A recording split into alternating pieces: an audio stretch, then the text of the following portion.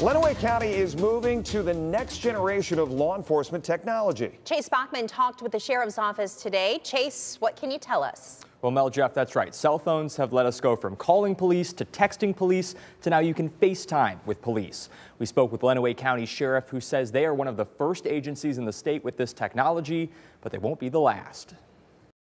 I think that this technology, being able to videotape something and then send that videotape to our dispatchers, is really, they're really the eyes and ears out there. If you call 911 in an emergency and need to show first responders what you're seeing, it's now possible in Lenawee County. When one of our call takers gets a 911 call, if it's an incident that they feel that getting eyes on the scene would help, they're able to send the caller a link. The caller can hit the link, which gives the office access to their phone's camera.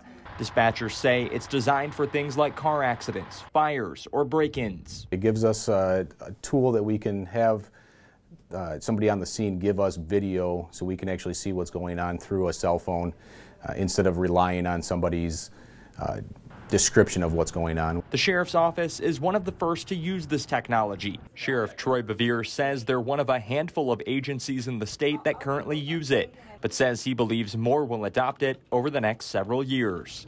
Really, it falls in line with what's called Next Generation 911 or Next Gen 911, and that's just being able to get more information out there, get more information to dispatch.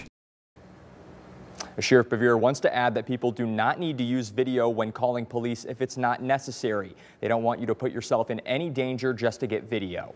Reporting live in studio tonight, Chase Bachman, WTOL 11.